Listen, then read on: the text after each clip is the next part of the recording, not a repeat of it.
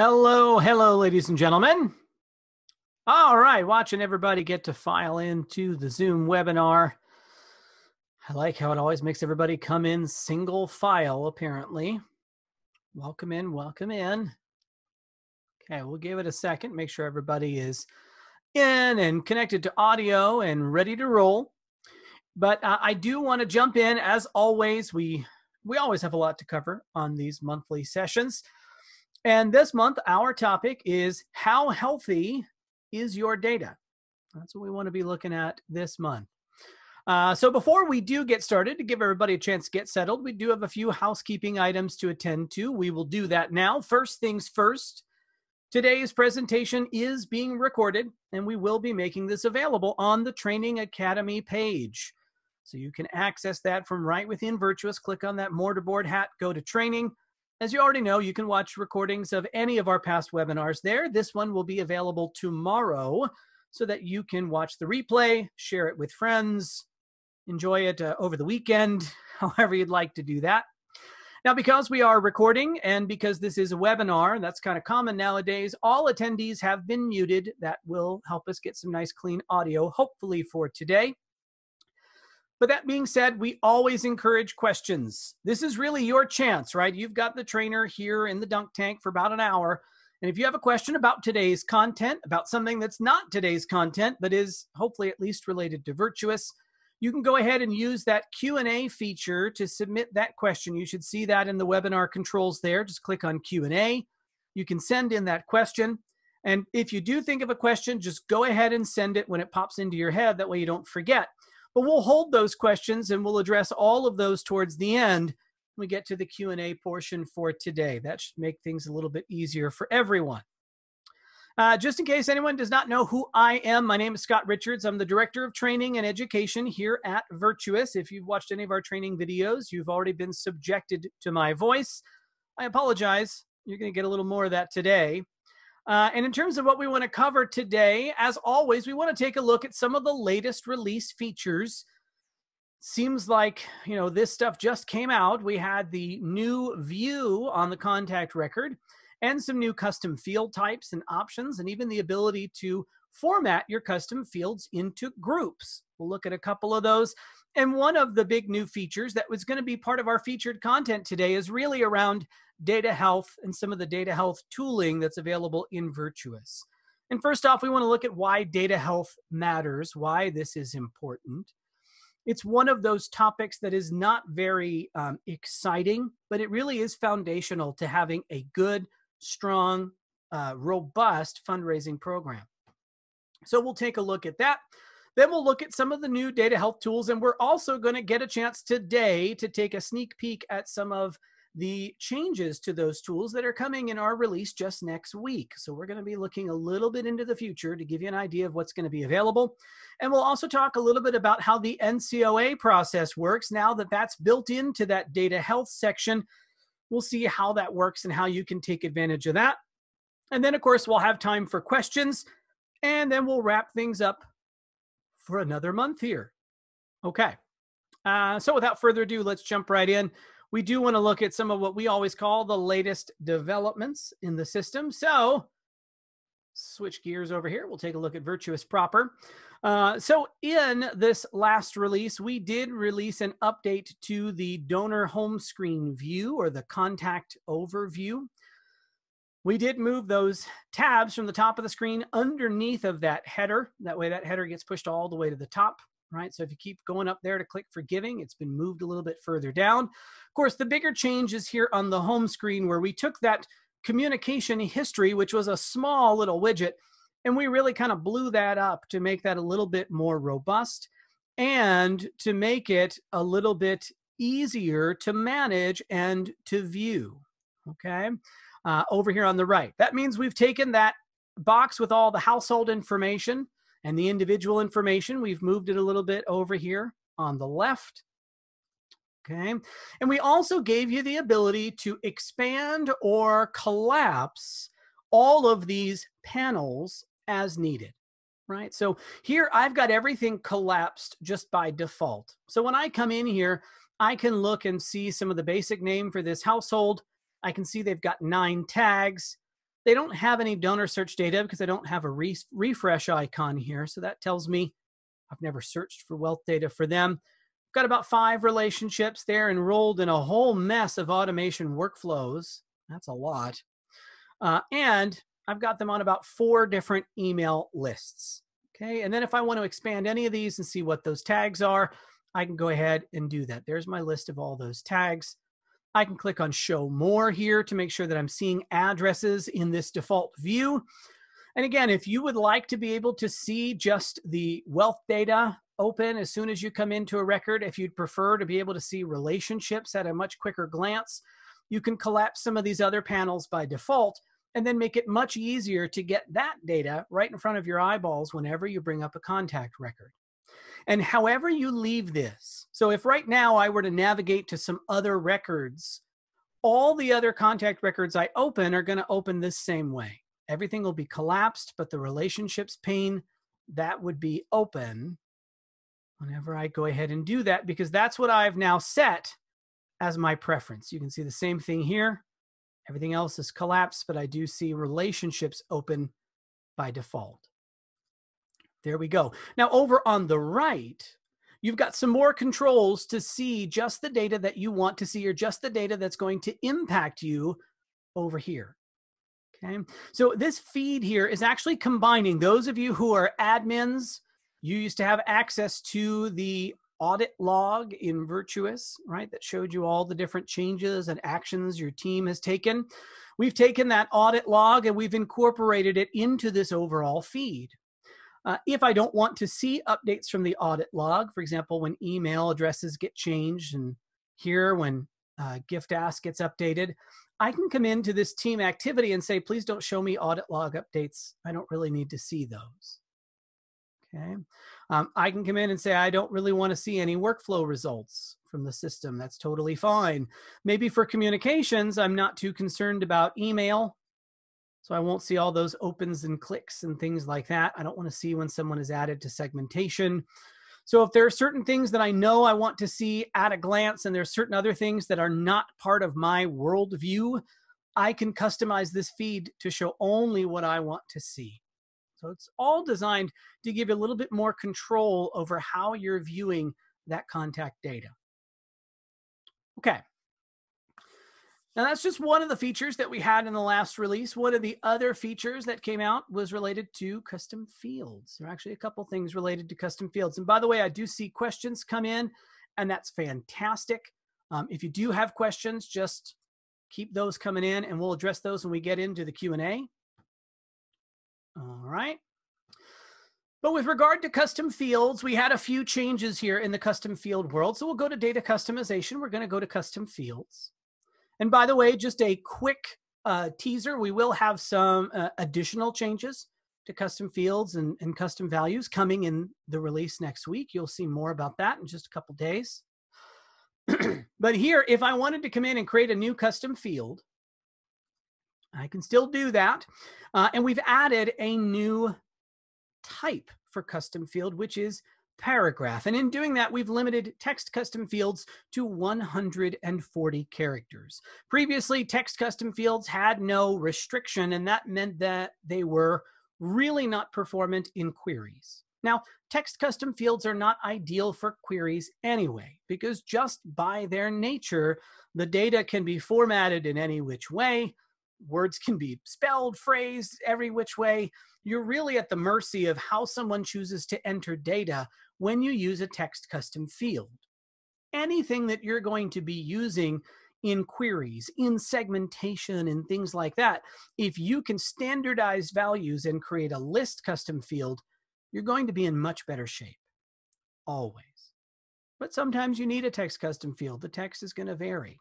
So now you have that text custom field option. And if you are going to use longer values, then you can select the paragraph type. As people are starting to adopt more responsive fundraising tactics, right? We're seeing more people use things like lead forms to capture information from folks, and there might be open-ended questions on those lead forms. Tell us a little bit more about your experience with X.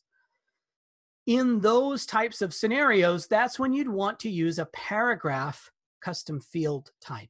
Don't limit the response. Let that respondent type in as much as they want in that field, but just know that's going to be a little less structured, right? And I'm not really going to be using that ideally for queries or for segmentation. Not really the ideal way to go. Okay. We've also changed a little bit about how list values are populated now in custom fields, right? Give you a little bit more of a change there. But the bigger change, I think, for custom fields is not so much that we have some of these new types, but it's the ability to create groups. Right? So now I can group my custom fields together to make it easier to display that information and easier to digest that information, either when I'm editing a record or when I'm viewing a record. And these groups apply anywhere that I have custom fields. So I can come into my actions and create a custom field, or I could create a custom field group, right? So I could come in here and say on a contact record, I'm going to have donor history. There we go. And I can save that custom field group, or maybe we'll say, I don't know, sponsorship. Maybe that makes a little bit more sense, because most of what I see is donor history, right? But I can go ahead and add in sponsorship. And so now I can view that, and there it is. There's no custom fields in this group yet, but that group now exists. And once that group exists, then I can come into my custom fields. I can edit any one of these, like 2017 sponsorship, and I can add it to my group. So I could say, hey, that's going to be part of the group sponsorship. There we go. And maybe I have a few of these different sponsorship fields that I want to add in. Here's one for gold sponsor. We'll add that one into sponsorship as well. There we are. And let's see. January mid-level outcome. Sure, just for now. I want to have a third one in there, so we'll pick it. There we go. Okay. So now if I go back to my groups and I go back to sponsorship, when I go to view that, I'm going to see that I've got these 3 custom fields that are now built into that custom field group. So when I go to view a contact record, so if we went back to our buddy Tony Stark here, for example, there he is, and I show more information, we don't have anything in that group right now. But when I go to edit his record, I'm going to see the other custom fields that I have, which are kind of little unstructured, right? They're going to be in here. And then underneath of that, I have my sponsorship group that has all the sponsorship custom fields. And from there, I could say that he was a benefit party vendor. He is a gold sponsor. And I guess, yes, uncertain. We can save that. And now I'm going to see all of that in here, and it's specifically going to be under that sponsorship group, right? So I've created that grouping for those fields. Again, this applies here. This will apply on an individual record. I can have this apply on a gift record. I can group gift custom fields. So if I have a number of fields that all apply to a specific specific information that I want to track, maybe it's about gifts in kind. I want to track a few different data points about gifts in kind, and I'd like to group all that together in the gift in kind group. Great. I can go ahead and do that. Okay. So those are some of the features that we had in that last release. Now, one of the other features that was in our last release, like we mentioned earlier, is the data health. And that was another big thing.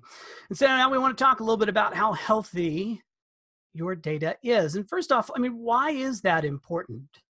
Why does that matter? Like I mentioned earlier, if you're a database person, if this is what you do day in, day out, you eat, sleep, and breathe data, I think that it makes sense to you that you want to have the cleanest possible database. And outside of that, while I don't think people think that a dirty database is a good thing necessarily, I don't think anyone would say, yeah, it's fine if the database is a mess. How important that is, or how high that is on someone's priority list, may vary, right? If I'm really focused on just reaching out to major donors, connecting with them, and having a meeting with them, that's great, right? And that's my worldview. I might not be thinking about how bad the data is in the database, but having a dirty database affects me too, even if I am a donor rep. And I'm not sitting there building queries and running reports every single day, right? And a couple things here. I mean, I could have put in a bunch of slides. I didn't want to spend too much time on this because I'd like to spend some more time in the product. But in terms of why data health is important, first and foremost, right? Bad data obviously can mean spending thousands of dollars more than necessary when I'm doing mass mailings.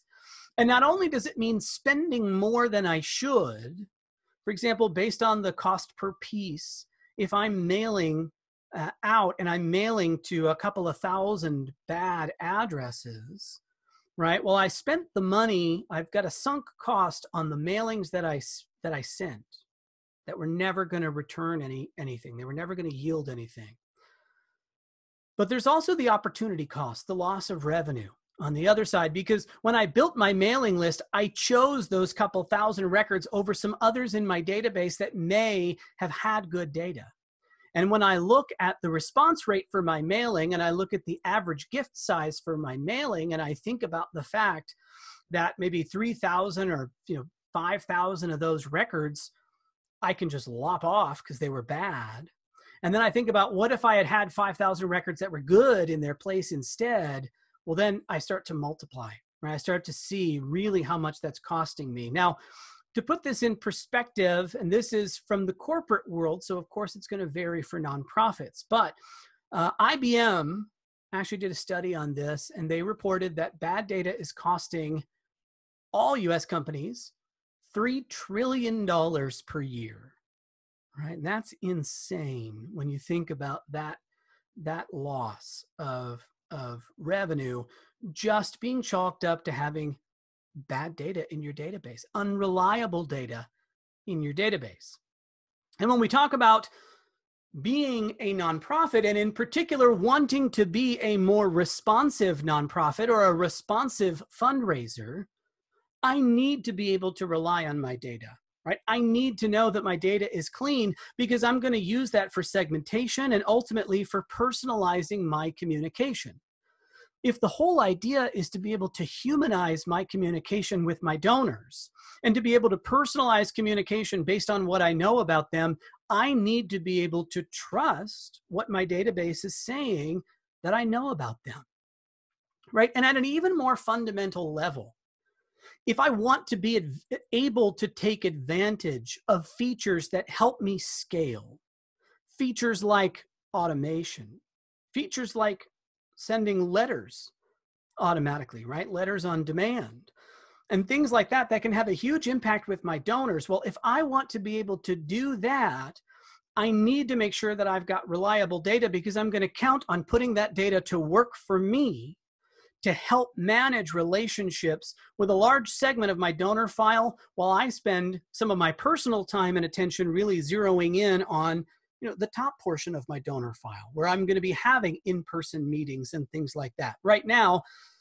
probably still Zoom calls and things like that, but the same idea, right? But I can't have my database doing all that work for me. I can't put it to work and have it do things that scale if I can't trust the data that's driving all of those processes. So that's why this really is vital for any organization, right? It does impact fundraising. If I can't trust the data that I see in the database, when I try to call my major donor, I might not be getting a hold of them because I don't have reliable phone data. I can't send them an email because I don't have reliable email data, right? It really does affect everybody. So in terms of addressing this, we've got the data health tools. And that's still got that little new flag on it, right? Because that's the new Data Health Center. And that's where we've got our merge contacts. Merge contacts existed prior to the data health, but we've kind of added to it and given us a more robust suite of tools in here. And then we've also got the ability to review bad addresses, bad phone numbers, and bad email addresses. Let's talk about each of these here. And as I do this, I'm actually going to leave this environment behind, okay? And I'm going to move over here to this other tab. So this is in another environment, and this is where I've got the ability to show you some of the things that are going to come out in our release that's coming next week, because we are making some changes to the data health area, and some of this is based directly on feedback, probably from some of the folks that are here on the webinar today, I'm sure, in terms of trying to make these tools a little bit more efficient for you. Okay.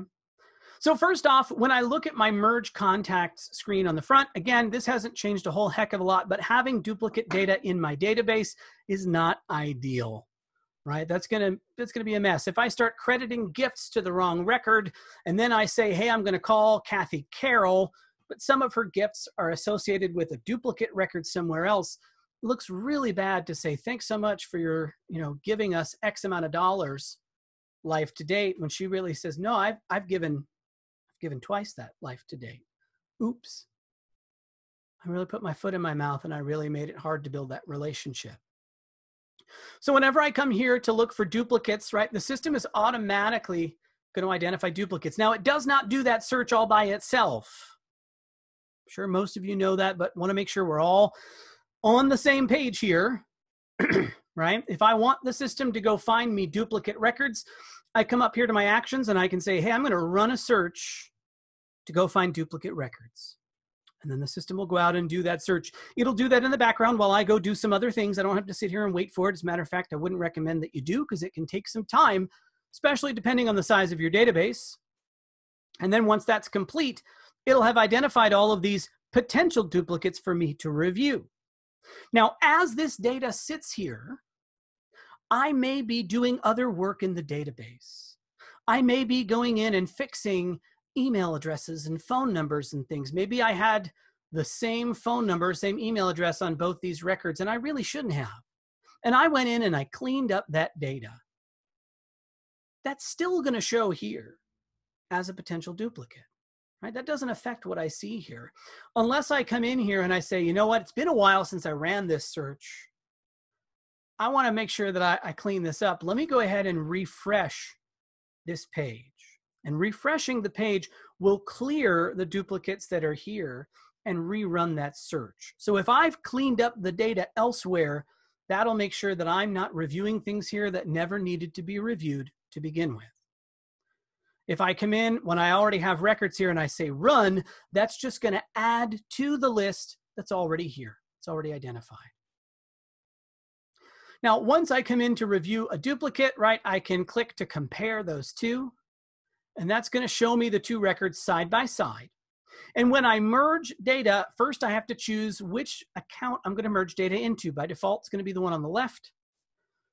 Or I could choose to merge into the one on the right. What happens functionally is that one of these contacts is going to be preserved. The other contact will be archived. So that archive basically, it doesn't exist anymore, right? It's gone.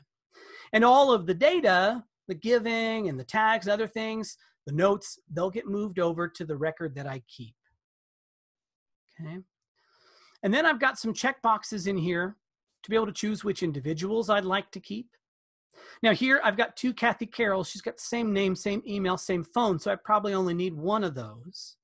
But if one of these two records had additional contact methods, maybe it has some social media handles or some other things, maybe I want to keep them both so that then I can combine that data myself. Same with addresses. I can choose to just keep one of these because they're identical. If I have some different addresses on one versus the other, great. I can pick and choose which addresses I want to keep. I could keep both of these addresses if I really felt like it. It's not an either or, right? Just select the ones that you want. And then with organization groups and custom fields, I can choose which values to preserve in the merge. Here we don't have custom field values, so I don't have a problem. But if I were to merge these two records together, well then I've got value A in a custom field on the first record and value B in a custom field on the second record. I've got to choose which value am I going to keep. I can't put both values in the same field.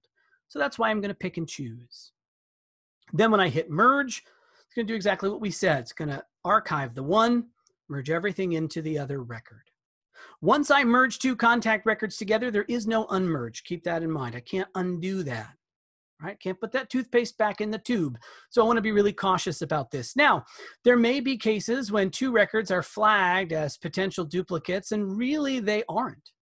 Right? These two are not duplicates. They just have some similar data on them. I happen to know this one has some of the same email addresses. So when I go look at it, I see all that here and I say, oh, these two are not really duplicates. And next time I search for dupes, I don't want to keep seeing this. That's when I can say, you know what? I want to ignore this pairing. When I ignore that pairing, that means that the system is not going to show me that ID pair as potential duplicates again. It's now learned not to show that to me again. If at any point I want to review which duplicates I've ignored, I can come in here to actions and I can actually view all the ignored matches. It'll show me all those matches, including whoever it is that did the ignoring, right? So I can see, okay, what's happening here? Why am I not seeing this as a duplicate? Well, maybe I ignored it at some point in the past. Now, all that's pre-existing. Right now, we've got some of these new features here for addresses, phone numbers, and email addresses. So when I come in and view addresses, you've probably seen this one here. Accurate latitude, longitude cannot be identified for this street address, right? You'll see that in a couple of places. If I come in to edit that particular record, right, it's going to show me that that's the reason why this is happening up here. Now, that may not mean the address necessarily is bad, although it could. What that means is when we went to geocode this address, we were not able to geocode this specific street address for whatever reason. Maybe the address is typed in incorrectly, right? Maybe it's not formatted correctly. We don't know. But from here, I can go ahead and correct that, and then I can save it. Now, you're going to notice some new buttons in here that you will not see if you go into Virtuous right now. And that's down here at the bottom of the screen. We've got a couple of these buttons in red here, right? We've got this to delete and to ignore. Now that came out of some direct feedback from you guys, okay? Because if I wanted to delete this before, I couldn't do that from here. I'd have to go to the contact record and delete the address, but now I can. And if I want to ignore this warning, I can choose to do that too. But I want to be very clear about what that means. Because there have been a lot of cases where someone has a partial address. I have no street address, but I've got city, state, zip. The system is going to flag that as an invalid address. It's incomplete, it's missing data, right? And if I look at it and say, yeah, I know I don't have address line 1 and I'm never going to have an address line 1 for them, and I'm kind of cool with that, I could choose to ignore that. And that's okay. But that does not clear the little red triangle, the little flag that's going to be on that address. You can see Secret Lab has that little red triangle on it saying it's bad address. That is not going to go away once I click ignore, because ignoring doesn't make the address good. It just means I don't want to see it on the data health screen anymore. I'm kind of okay with it the way it is. Okay? Because if I wanted to send mail, if I wanted to use letters on demand and send out letters, I can't use that address for mailing. So we need to make sure that we know, hey, that's still a bad address. You can't send mail to that. If you want to do mailed receipts and you choose the option to print labels or print envelopes, that's going to get flagged as an exception. You can't mail to that address. So it's still going to show as bad. We're not going to clear the red triangle, but we will remove it from this list so you don't constantly see it here telling you, hey, your address is bad. Okay. And from up here in the upper right under actions, I do have the ability to run address data health, just like running the search for potential duplicates. That will go out and find addresses for me that I need to be able to review. Now, when it comes to phone numbers and email addresses, the tooling is a little bit different. You'll notice there is no blue button here to go ahead and run a search. And that's because in most all areas of the tool, we actually have validation for phone number format and email format. However, when we migrate legacy data, there are certain things that will not be validated simply because we couldn't validate all of those values. Some of them will come in and then they might be flagged for review.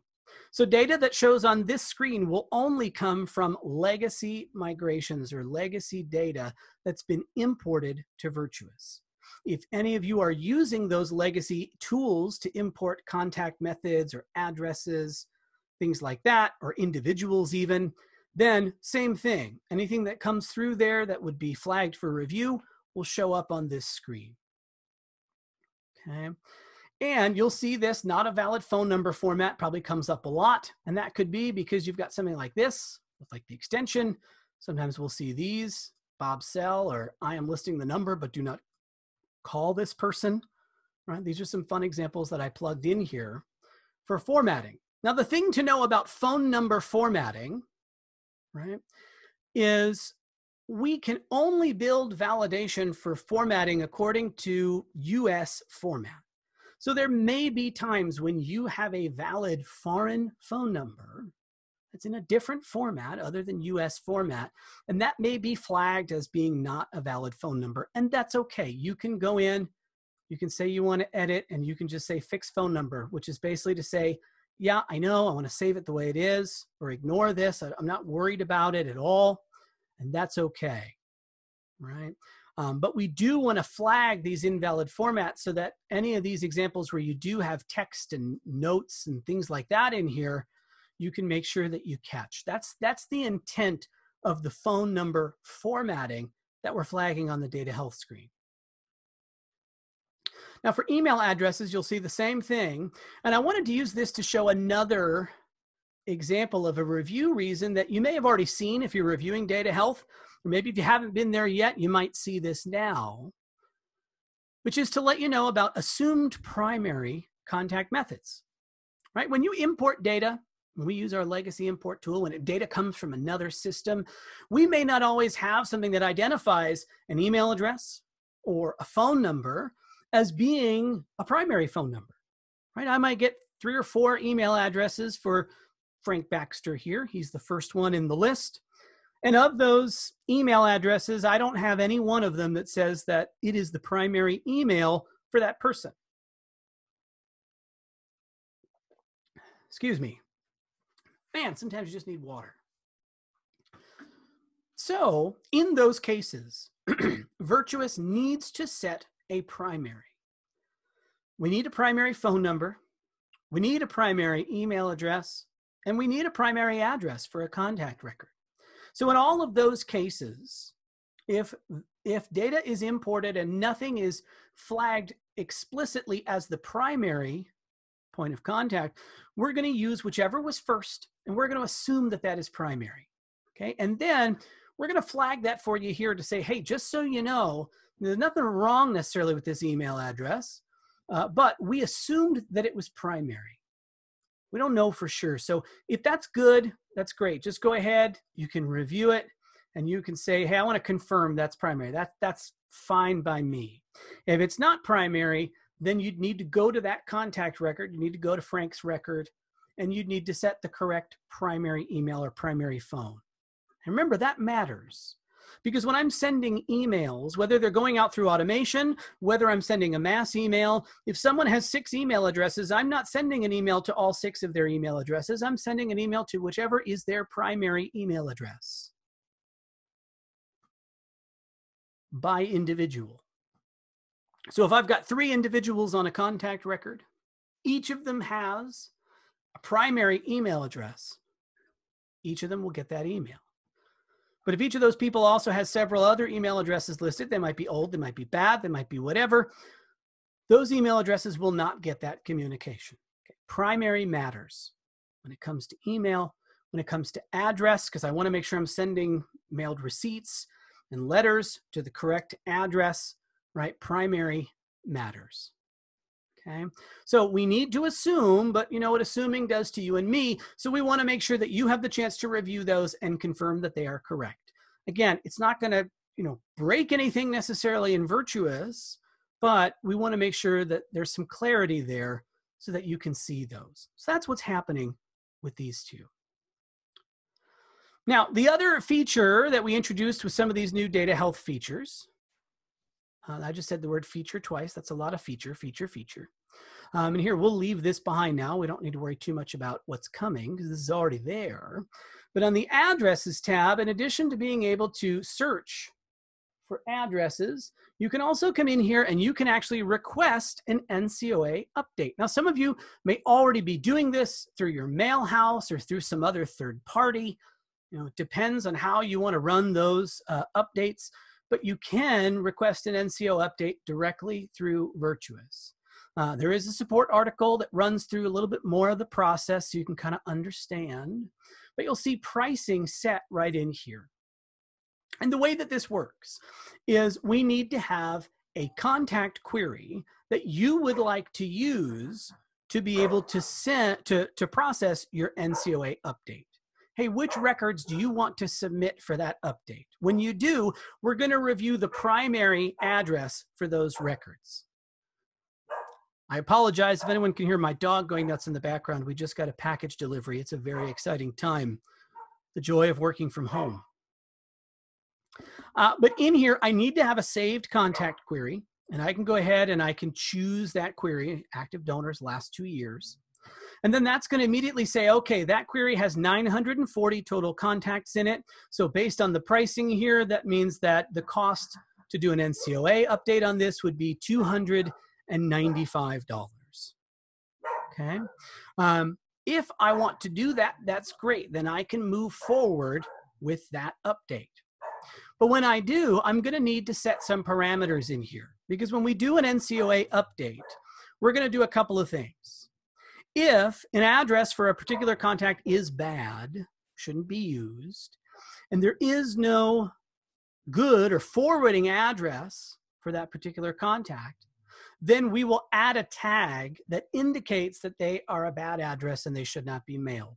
You will then select the tag here, whatever we should use, right, for those records. So I could say no direct mail.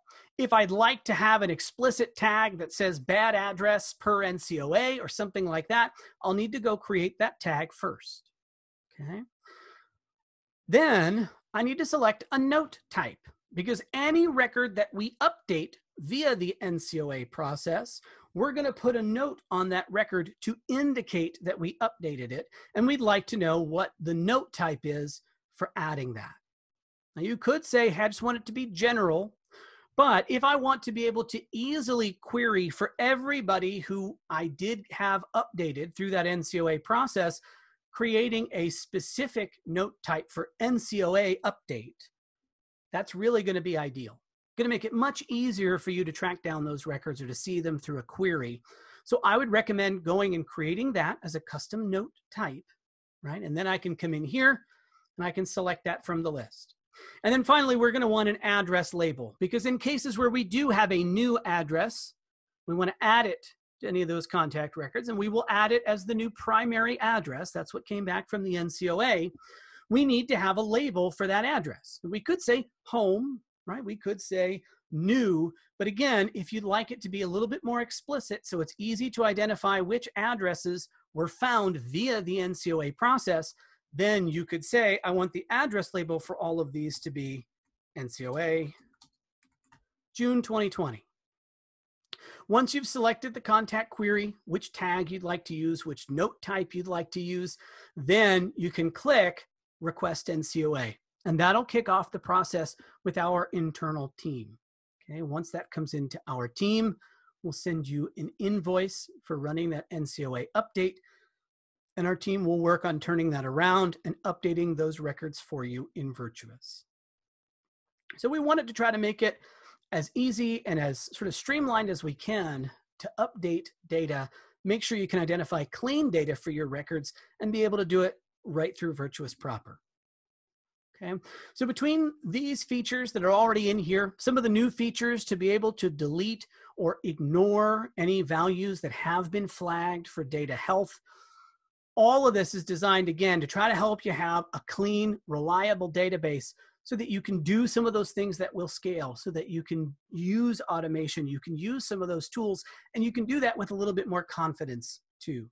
And by going over this, and for example, if you review the merge contact screen maybe once a week, right? You can make sure you stay on top of some of those duplicates that do get created by reviewing, any bad addresses or phone numbers or email addresses.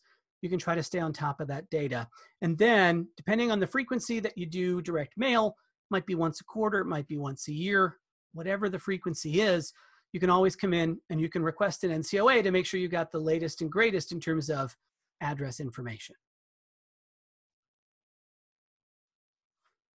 Okay. So that's everything that I wanted to show. So a little bit about what already exists and a little bit of the background on what already exists, so you can kind of understand a little bit more about how this is working and how it's driving here. Now, I do have some questions coming in. I wanted to make sure that we had some time to review some of those questions. So we did have a question about dealing with bad records, specifically in the process of a migration. And questions about archiving records in Virtuous. And do archived records count against contracted totals? Now, this comes up a lot, right? And some of you guys may be relatively new clients. Some of you may have been on board for a while. It all depends. But everybody knows our contract is, our pricing is based on record count. But we do not look at those archived records. And very often in a migration, right, we'll have data that doesn't want to live in Virtuous. But the recommendation, and what I always recommend, is to migrate everything and then archive what you don't want.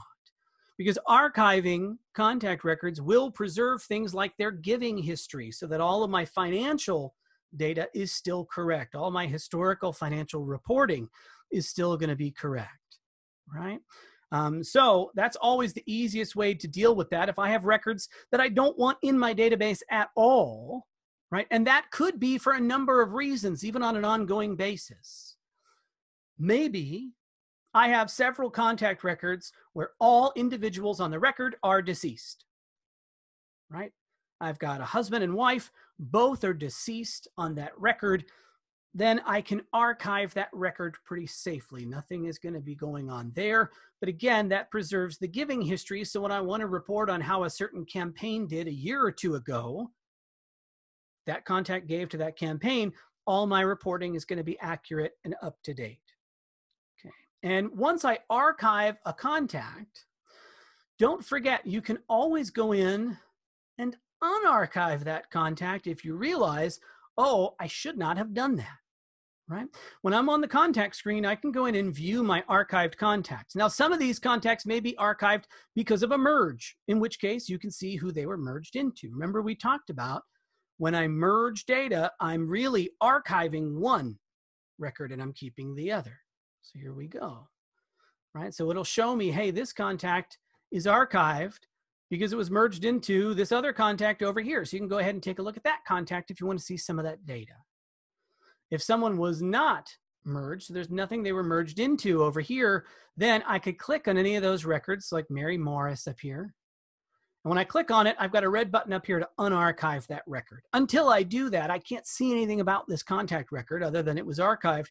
If I unarchive it, I kind of bring it back to life, right? And when a contact is archived, remember, they do not show up in contact queries. They do not show on the contacts screen. I won't see them on my dashboard as best call. They don't exist anywhere. However, I will still see their giving. That's the key thing. Right? And as a matter of fact, if I were to go to the Giving tab, I can go in and say, show me all the gifts from contacts who are archived. And that'll show me there's 11 gifts. Most of them are from that Mary Morris, even though she's archived. So if I were to go in and pull a query, we can see she last gave in 2017. If I were to pull a query, or I were even to do a gift filter and say, give me all the gifts from December 2017, and I export that, I'm going to see this gift here from Mary Morris, but it's going to tell me, hey, that contact is archived, right? Because I want to keep the gift around. I just don't want to keep that contact on hand. Okay. So we did have a question here about custom fields and multi-select list type custom fields. We have had that request a few times. That is something that we're looking at on our roadmap for future development, but it is not something that is going to be included, for example, in the release next week. When that might be in the product, I can't say. Don't know for sure. Okay. So we had a question about letters on demand, not sending to addresses that cannot be validated. We often see addresses, new residential developments that are not updated in the postal list, even though they are correct. So yes, I need to have a valid address in order to send my letter. Okay. Now, it doesn't mean it has to have been validated when I went in and typed in the address. We all know that when I'm entering an address, I can click to have that address validated, right? The one-off validation that gets done in there. That's okay. Doesn't have to do that. But when we go to geocode that address, which I mentioned before, right? That's when we'll say, hey, we cannot determine an accurate latitude or longitude for this address. If that is the case, then letters on demand, anyone who's using that, those are not going to get sent to that address, okay? And part of that is to help protect you too, because I know there's a cost per piece for letters on demand, and we don't want to be sending out letters to addresses that are just going to get returned. Okay. And what other question about archiving? Can you mass archive? Of course you can. You can archive contact records from the results of a gift query or even from your contact queue. That is totally fine, right? Whenever you run a query, you've got all of your bulk actions that you can do from there. So I don't know, I got a whole mess of these queries just sitting around here. I don't even know when the last time was I updated this one. We'll find out. But from up here, I have all my bulk actions. One of them would be to archive all of my contacts. There you go. Okay. All right. Looks like that is the sum total of our questions for this month. Well, hopefully this was helpful in terms of understanding both how the data health features are designed to work, and also to see a little bit of what's coming, the ability to delete directly from that data health screen. I know that's been kind of a pain, right? Having to go from that data health screen to go to the contact record, to go in there and then delete the phone number. Not fun. So now you can do that all from one place, do it a lot more efficiently. And also being able to ignore some of those so that it'll remove them from that data health list if you've determined, hey, this address is as good as it's going to get, for example, or hey, this phone number format is fine because this is not a US phone number and you just didn't realize that, but it's okay. Please stop yelling at me about my phone number, please, right? Fine to ignore some of those things. Not going to hurt anything. Okay. So thank you all for joining me. Thank you for the questions. I just wanted to remind you all to tune in next time. Now, we usually announce our training webinar topics by quarter. This past quarter, we've done that a little bit differently just because with the world of fundraising being a little bit turned upside down for the spring, we wanted to make sure that we were kind of adapting as best we could to the needs of certainly all of our clients. But as we start to slide into this new normal, like we all say, we wanted to get back on track. So in the next week, we're going to announce the lineup for those webinars for the coming quarter. So you'll see that. And real quickly, as always, I like to leave you with a little bit of inspiration, usually from someone smarter than I. This month, it's something from T. Clay Buck, who is, I only put a couple of his qualifications here. He is a speaker. He's an AFP master trainer. He is a CFRE. He is a consultant in the fundraising space. He does sit on the advisory board of a major fundraising think tank. He's done pretty much everything. And he is someone who does speak a lot about data health and data hygiene. And one of the things that he said before is, you're telling as many stories as you have donors. What do you know about them? And what I really like about that is it kind of takes us out of the sort of data geek mindset for a minute, you know, the database mindset for a minute, and start to think about, hey, the impact of having clean data is that each one of the records that I have is a unique story, right? And that really falls into that responsive idea of making sure that I'm seeing each of my donors, I'm tracking what they think, what they feel, how they care, what they're passionate about, what their relationship is to my organization, and I'm responding to what I know about them. Well, I need to make sure that what I know about them is really clean to begin with. So I thought that was a great way to leave this for this month. All right. Thank you, everybody, and I will talk to you again next month.